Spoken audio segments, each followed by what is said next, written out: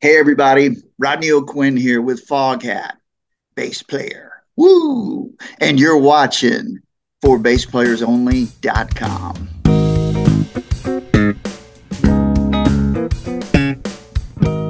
Hi, and welcome to ForBassPlayersOnly.com. I'm Jon Liebman, founder and first baseman. You know, a lot of people think they're too old or it's too late for them to learn how to play an instrument. So I created ForBassPlayersOnly.com for adults who want to learn to play bass because I believe you're never too old and it's never too late to experience the joy and the pleasure of making music. ForBassPlayersOnly.com. Let's play bass. This week, my guest is Rodney O'Quinn, a very highly regarded bass player. He spent, I think, about 8.5 years with the Pat Travers Band, which seems to be have been an enjoyable experience for him. We'll have to talk about that a little bit. Rodney has also performed with the likes of Derek St. Holmes, Mark Farner, who, by the way, when I was 14 years old, I thought he was the coolest guy in the world. Ronnie Montrose, who I believe I saw with Edgar Winter in 1975 with Chuck Ruff and Rick Derringer and Dan Hartman and with ZZ Top and Spooky Tooth. But I digress.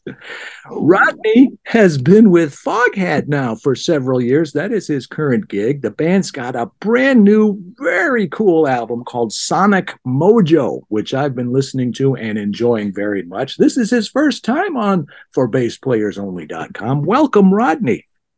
Howdy, howdy. How you doing today? All right, I'm doing great. How are you? I can't complain. Nobody wants to hear that. You've been with Foghat for how long now? I actually started playing with them in July of 15. Okay, so Yeah, that's when I stepped in and started playing for Craig. yeah. And then I did double duty for 11 months where I bounced between Foghat and Pat Travers. So I did a lot of jet setting that year. It changed hats a lot, huh? Yeah. Well, you know, Foghat is known, in my estimation, as being rather selective about who they bring into the band. They don't hire just anybody. No. Well, I completely had Craig McGregor's blessings. Um, some of the crew guys, because there for a while when Craig would get a little busy managing his son's band, every now and then he'd be like, "Oh, we got this important gig," so they would get somebody to fill in. Um, Danny Miranda would play with them a lot, which he plays with Bloister Cult now. Yeah, I interviewed You him know, about a year or two ago. yeah, and great guy. I love Danny. Um, and then I squirreled myself. Oh yeah, so a lot of the crew guys would always say, "You should talk to Rodney. You should talk to Rodney." Well, it just so happened because every now and then we would do shows together, like on festivals, but our timing would never make it where we would, be able to catch up or see each other really, except for passing in a hallway. Um, but I happened to play Craig's hometown on a weekend he was off, and him and his wife came out. And we hung out and had a great time. And, that was this thing. He goes, "Man, I just love the way you play. I love the way you play." So then he was like, "What time are you leaving town tomorrow?" I said, "Well, I'm not leaving till about 11. He goes, "I'll pick you up at 7. He goes, "I'll take you to my house and I'll cook you breakfast." And I'm like, "Okay." Because I'm like going, hell, I'm going to hang out with Craig McGregor. I'm not going, no, I need to sleep in. Um, but he came and picked me up, took me to his house, cooked me breakfast. We sat in his kitchen and talked for hours. And then finally, he was like kind of feeling around. He goes, "If the opportunity was to come up, would you be interested?" And I'm like, "Well, I would hate to see you not in the seat, but you could put my name in the hat." So I didn't hear anything for a couple of months. And then management called me and they were going to be at SeaWorld in Orlando for 2 days. And they were doing like 2 shows a day. And I was off the road. So it's like, "Hey, come, hang out with the band, and, everybody else." Of course, backing up after breakfast, Craig instantly calls Roger and he's like, "Mini me." That's what Roger always says. "Yeah, Craig called me right away." And he's like, "Mini me, mini me." And so then I came out to SeaWorld and then it was like, Hey, pick a song, sit and play. Well, I can, whatever one you want to do. I'd already, because that was me, Mr. Boy Scout. As soon as like there's a possibility, I do my homework, you know? So I Yeah. went there. So the first show, the first day, I just came out and just played one song. And then it was like, before the next show, Roger's like, well, we'll play that one. And what other one would you want to play? I go, no, let's just play two different ones. So across the 2 days, I played, 7 songs, just walking out with them out of the set. And at that point, that kind of, between hanging out with everybody and then that, it kind of helped solidify everything. So it was a good feeling on all the way around. Everybody just felt comfortable and it worked. Yeah, that part of it is important too. Yeah, A lot of people don't realize that Foghat is actually kind of an outgrowth of Savoy Brown, that old absolutely. British blues band. I used to listen to them when I was a kid. They had a song called Train to Nowhere that I love. Yes. Yeah, yeah. Savoy Brown, fantastic, fantastic band. Kim Simmons, what a legend. Oh, yeah. He actually wrote some of the songs on Sonic Mojo. Know that. Yeah, yeah, and the sad part is he was supposed to come record some guitar tracks with us, but unfortunately, health issues had other plans, and he never made it to that. But we hope we do it justice every time we play it. And I There know, a lot of other blues influences on that record. Some of the songs are written by people like Willie Dixon and B.B. King and John. yeah. Well, I mean, if it wasn't for blues, like we always say, if it wasn't for Willie Dixon, there wouldn't be no rock and roll. No, And he was such a unsung hero in the blues. He was up there, Chess Records. He was a studio guy, but he wrote a lot of songs, and bass that player.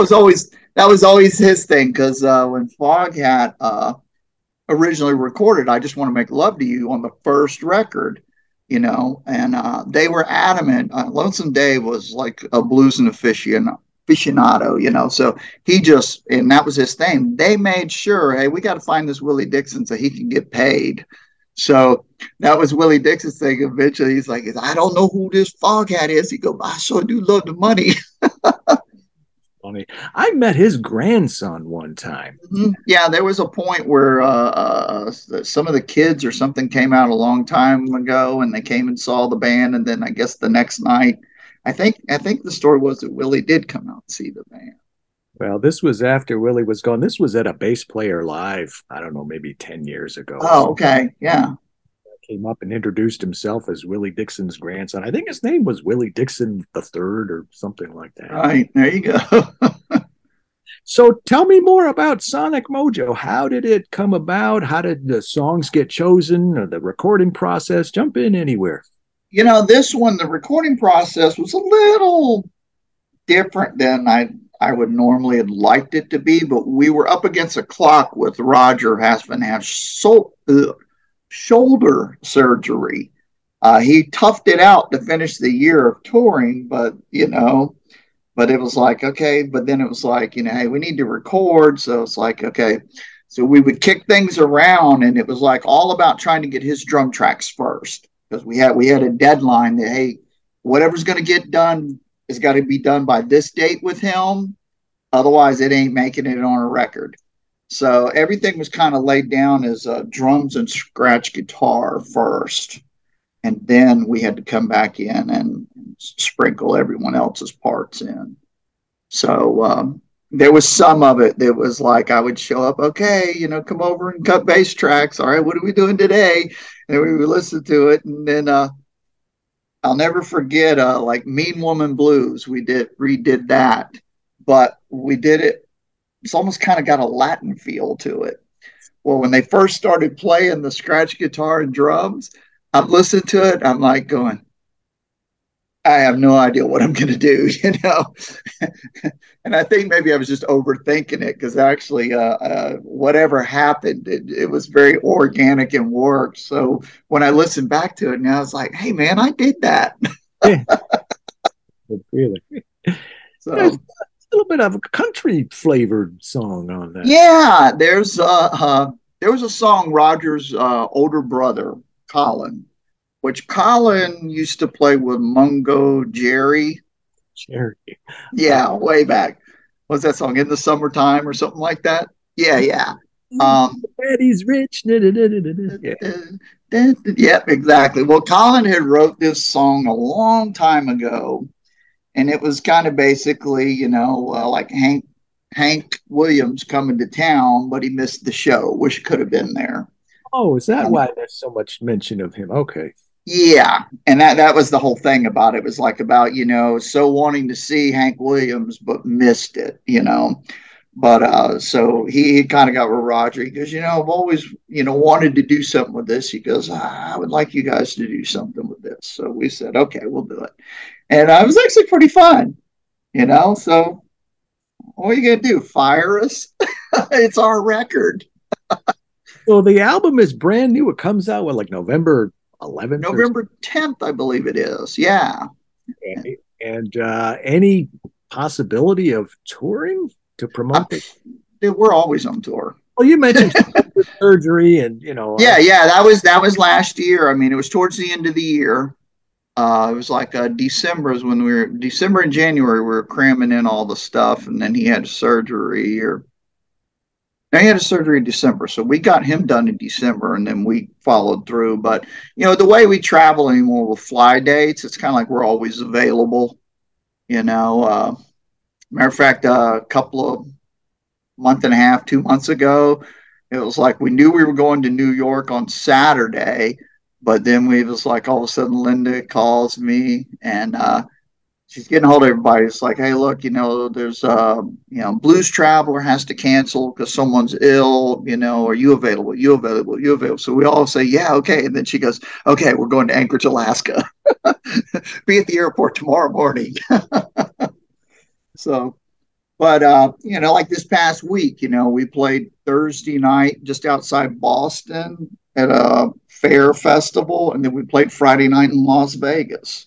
wow. So yeah, but we're starting to slow down right now. I mean, I think maybe we got 10 or 11 shows left for the year. But we run probably about 60-ish, sometimes 70 shows a year. So that's a lot of traveling. When are you coming through Michigan? We were just in Michigan. Where are you at in Michigan?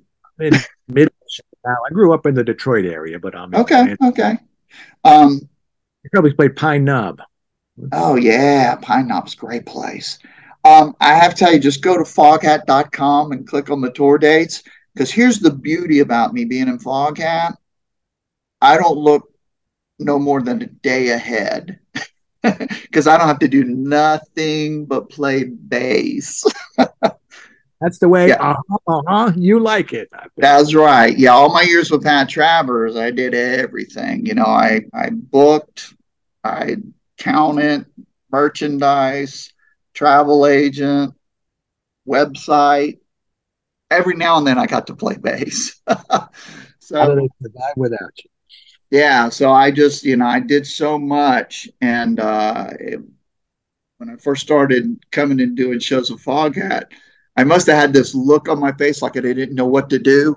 And Roger get up next to me. He's like, "You don't quite know what to do with yourself, do you?" I'm like, "No, I kind of don't. I feel like I should be doing something." He's like, "Just hang out with me and play rock star." I'm like, "Okay, deal." You've got a business background. You were in business with your dad, right? And you were big in. Yeah. I mean, I've done business stuff with my dad. I mean, I've always been that guy, even in bands. I was the guy that, booked the bands. I was the guy that, put all the logistics together. Once upon a time, I was the guy that owned everything. I had a semi on the road to haul all the gear, back in the late 80s, early 90s, the big production rock clubs. You just exude that aura of responsibility. Hey, I've got. Yeah. Yeah.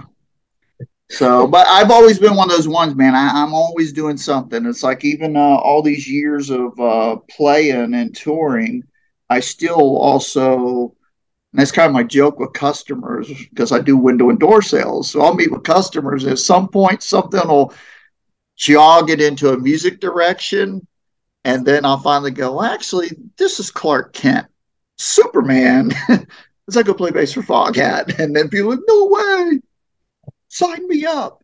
But kind of gear are you playing? Tell me about your basses, strings, amps, effects, all that stuff. Okay, crazy. Now I when I was love Specters. I got a couple of old Spectre NSs, love them. And I was started out playing my Specters when I was with Pat, but then we were getting ready to record a CD called Fidelis, and the producer, Steve Thompson, he insisted he wanted a passive bass. So I got a fretted Tony Franklin model Fender. So yeah, so it's a P bass with a hopped up jazz pickup in the rear. Does it have frets on it? Yeah, it's fretted. Tony Franklin bass with frets? Yep, yep. It's a fret. That was the fretted model. So yeah, back right over here, I got a fretless Tony Franklin hanging up there too. But vantage point, you could have told me it had frets. I wouldn't have known the difference. Yeah, so I got a fretless one too. But no, I got Tony Franklin was working artist relations at Fender, and he took care of me, and so I started playing that for the recording with Pat. And I just kept playing it, and I was like, I kind of dig this. And after I got into Foghat, there was a custom build guy, Jimmy Wilson, Landing Guitars in Pittsburgh. His real claim to fame is he builds a short scale bass that has sustain like a mofo. Because, usually a short scale, you sacrifice sustain. And he actually builds one that looks exactly like a Stratocaster, but it's a bass. It's pretty cool. But I got a bass from him that was kind of like a jazz bass with a slight little twist to it. And I played it for a long time. And then what I've been playing the past year is a PRS SE, just a simple $700-800 bass. I was in Dave's Guitars in Milwaukee, I think it is. Yeah. And I was just, while everyone was like checking out guitars, I was looking at basses because they don't have many, but they had a couple of those. I go, and Pat and the other guitar player in Pat's band back in the day, they were playing the Paul Reed Smiths like crazy. And I started playing. I go, man, this thing sounds good. But what I really liked, it was neck through body, which reminded me of my Specters. And I like, wow, this thing's got a nice punchy mid-range to it, and it's just real solid. So I actually, because I hate spending money, I kept looking at it, and I was like, nah. But the guitar tech that was with us, me and him, we grew up together, and he was out with us for a little while. But I turned him on to sound gigs with Travers and different people, so. He decided to surprise me. So a week later, he shows up at my house with it. Thank you, Tom. But I've been playing it ever since. I love it. And I've had a lot of people that's been seeing me for years, and they see me with that one now, and they say, man, that bass suits you. It just kind of fits into your body and stuff. So it's pretty cool. Good, and they look beautiful, too. Yeah. What kind of freaked me out is just recently, and I, as much as we travel, I don't have any issues where people go, oh, I lost my luggage, whatever. But literally, they lost my guitar. Oh. And about a week later, somebody calls me because I have my name and number on the case. Well, they had called the who it was tagged to, and the people's like going, we got our luggage. So then she looked at that, she called me, she goes, are you missing something? And I'm like, yes. So it actually got tagged wrong at the airport. And at that rate, there was no way to track it, because it just went dead. It went on a good plane to Atlanta, and then it disappeared. So I was like going, God, I love that bass. But when I started looking, this one's all black.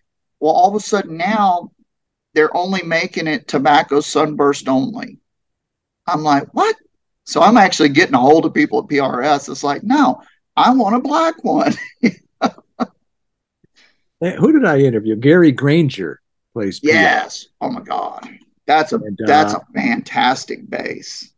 Yeah, and I have another site that I haven't done with too much lately, but Al Di Meola I have a site called ForGuitarPlayersOnly.com. He Okay. helped idol when I was in high school, and Mm-hmm. he was very proud, and he loved his PRS bass because of the colors and everything on it. So, Yeah. what kind of strings do you play? I tell you what, I was never had a aha moment with strings until I got that Fender from Tony, and he had actually slapped on his favorite set of strings, which are DR Sunbeams. Okay, that's the first time I'd played. To me, a string was just a string. Ones I with the just, pretty colors? huh? The DRs with the pretty colors? No, no, no, no. These aren't colored. No, I wouldn't do that. you know what I'm talking. But they're called sunbeams. But the only way I could describe them is they just kind of like they got a buttery feel, But that was the first string ever that just made me go, I get it. As far as like an aha moment. Other than that, it would be like, hey, my strings are sounding really dead. What's available? And I used Diodarius for years, and I loved them, I would say, but it was never a whoa. But for some reason, I went to those, and I instantly I called Tony, and I'm like going, what's on here? What is this? And he told me, and I was like, wow. Um, so every now and then, if we can't get a hold of them, I know real quick. This ain't my regular string. What about amps and effects? The way we travel, we're kind of at the mercy of backline companies. So I go with the old standard. I now the all tube classics for some reason just don't work for me. It's weird. I mean, I can hand the bass to somebody else and they play and go, God, that sounds great. And I grab the bass and start to play. It always just sounds mushy. Now, what I like is the Ampeg 4 Pro, which is a hybrid. It's a tube preamp, but it's got that MOSFET power. That stays clean and punchy to me. That works for me. So I ask for that a lot. And of course, the standard 810 cabinet. I would prefer double 15s. I love the sound of 15s. But, I don't want a bunch of single 15 cabinets everywhere. So I was like, yeah, just stick with the 810. Yeah, but so I do that, and then in a pinch, if I can't get the Ampeg, I use the GK 1001. But a lot of my sound though, I still use my Sans amp. Been using my Sans amp for years. Yep, yep. So between my Sans amp and I got an MXR compressor, and believe it or not, my wireless, I get a certain amount of just character out of my wireless. So if all of a sudden, if you have an issue with a wireless and you got to go to a cable, it's like, no, my sound just changed. Hear you. Let's talk about playing bass and learning bass. For Bass Players Only is a bass instruction site. I have seen your site. Yes, sir. Thank you. I have. Every now and then I try to go, I want to learn something. We all keep learning.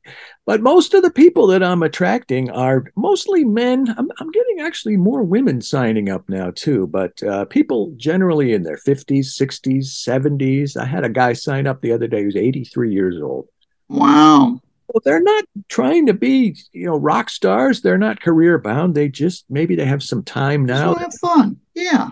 Fun. They want to play some classic rock riffs with their buddies, or some blues shuffles, or some Foghat classics, or something That's like it. Slow ride. Go. When you get into your 50s, 60s, 70s, 80s, sometimes things like arthritis and tendonitis and shoulder surgery and things like that. Well, it's not like, I hope I'm not painting a dire picture here. I'm just trying to give you a general context because I want you to know who I'm attracting. And I'm getting, from pretty much all 50 states right now and about 50, 60 some countries around the world, people coming for Bass Players Only every day to learn bass. So in that context, what advice can you impart to somebody like that who wants to learn how to play bass? What do you think they should be thinking about? I was self-taught, everything was like to me just trying to dial in my ear and figure out what's going on. Of course, that's my joke with Craig, when we first met. It's like, dude, you have no idea how bad I messed up, my Foghat live record, constantly picking the needle up and dropping it, trying to figure out what you're doing. Remember those? Um, but man, training your ear, learning to kind of to decipher picking out parts. But then also another thing is like if you're trying to get into playing songs, because that's the thing, that's the real victory when you're actually playing songs. You could do scales all day or this exercise or that exercise, but the main thing is you want to crank up your speakers and you want to play along with something, is kind of trying to learn a lot of the formulas because it's not like a lot of things like reinventing the wheel, but I mean, it's like once you start to hear certain passages, you'll know that hey, they just kicked the song on the four, then you'll learn that okay, now I'm going to go to the one. In layman's terms, say the song is in G, okay, all of a sudden they kick it on the C, and then they'll go back to G, and that's where the one is, and you start finding your direction around there. And that helps you create a roadmap real quick to getting the basic framework to songs, and then from there you start connecting the dots with the different walking lines and passing tones and stuff. But for what you're saying, like a lot of people that are attracted to your site, that's kind of what they're probably looking for. I want to learn how to play, but I want to try to get into playing with some songs as quick as I can so I can feel like I'm in the band, man. You know what's funny? It surprised me a bit at first, but a lot of people are not really that interested in playing in a band with other people. They're perfectly content to sit at home alone in a room and just practice the bass. I think that's probably blessed. Yeah, and just play along with CDs or records or whatever. Yeah. Hey, having a band together is like one of the hardest things in the world. It's gotten easier later in life. When I was younger, it was like hard to keep a band together. It seemed like, every time you turned around, somebody was quitting or you were firing somebody or whatever. I played with Pat close to 9 years. Out of those 9 years, there was 5 of them that there was just the solid 4 of us. There was Pat, Kurt McKim on guitar, Sandy Gennaro on drums, and I was on bass. So that was probably the longest period Pat ever had a consistent band in his career. 5 years, no member changes at all, because I mean, like the heyday, the Pat Travers Band with Mars Cowling and Tommy Aldridge and Pat Thrall, that only lasted like 2.5 years. I was very of Aerosmith. Have they ever had a single personnel change?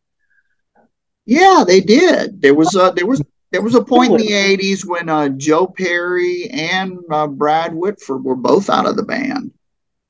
Yeah, that I saw one of those tours. It wasn't pretty.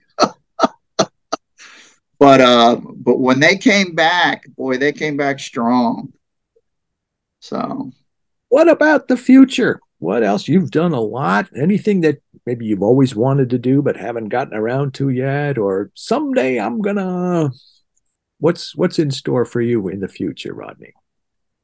I don't know. I mean, like my thing is not only do I love playing bass, but I love being an entertainer. So I definitely I'm not that quiet bass player on stage. I kind of make my way around, and so I enjoy entertaining people and interacting. Um, I don't know. My whole thing is the way I view it is I'm definitely, as long as Roger wants to play, I'm right there. So I don't plan on going anywhere. And according to Roger, he's telling us he's got another 20 years. Well, look at Paul Simon, Paul McCartney, Bob Dylan. I mean, Buddy Guy right now is 86, 87. Who is? Buddy Guy. I saw him on his 80th birthday. Yeah, well, he's 86 or 87 now, and he's still running up and down the aisles of the theaters and everything. Somebody just turned 80 like a day or two ago, and I can't remember who it was, but it was somebody in that mix. I don't know. Yeah. What would you be if you were not a bass player? Something outside of music. I'd be a window salesman. Well, you are a I've window. actually been in the window and door business for 24 years. You're So, still doing it now? huh? Still doing it now? Oh yeah, yeah. I mean, I've got like the dream combination things. I've got a company that I've been working with all these years. Their joke is they want to live vicariously through me telling them about all my cool travels, and then they want me to stay working there so I'll stay humble. Right. But with the way the world we live in now, I mean, I meet with people all the time, and then I'll go get on the airplane between airports and hotels. I'm on my laptop, and I'm doing business. You know, so I stay very busy with it, and I guess I'm good at it. I got the gift of gab or something, because all the years I've been in the business, I'm kind of I'm a big deal in the window and door business. There you go. Well, But I've been very blessed to find a balance like that, because that's almost like the unheard of thing. Well, you can have two careers at the same time, and either one gets mad about the other. So every now and then, even with Foghat, it's like, okay, I got to watch my schedule. I got these meetings, this, that, the other, and it's like, okay, so everybody plays nice together. I've interviewed over 800 bass players, and you're the first one that's ever also been a window salesman. Yeah, I wouldn't recommend it to anybody. In your blood. Yeah, well, yeah, something like that. Well, thanks for hanging with me today. I really enjoyed it. Absolute pleasure. Absolute pleasure. Forward to meeting you in person and seeing you. Yeah, Let's come on down. calm down. Oh, That's it. Tell him what he wins, Bob. God, yes. Thank you, Rodney. You're watching for BassPlayersOnly.com. I'm Jon Liebman, founder and first baseman. A lot of people think they're too old or it's too late for them to learn how to play an instrument. So I created for BassPlayersOnly.com for adults who want to learn to play bass, because I believe you're never too old and it's never too late to experience the joy and the pleasure of making music. For BassPlayersOnly.com, this is the place to learn bass. Thanks again to my special guest, Rodney O'Quinn. I will see you all next week right here, same time, same place, for BassPlayersOnly.com. In the meantime, let's play bass.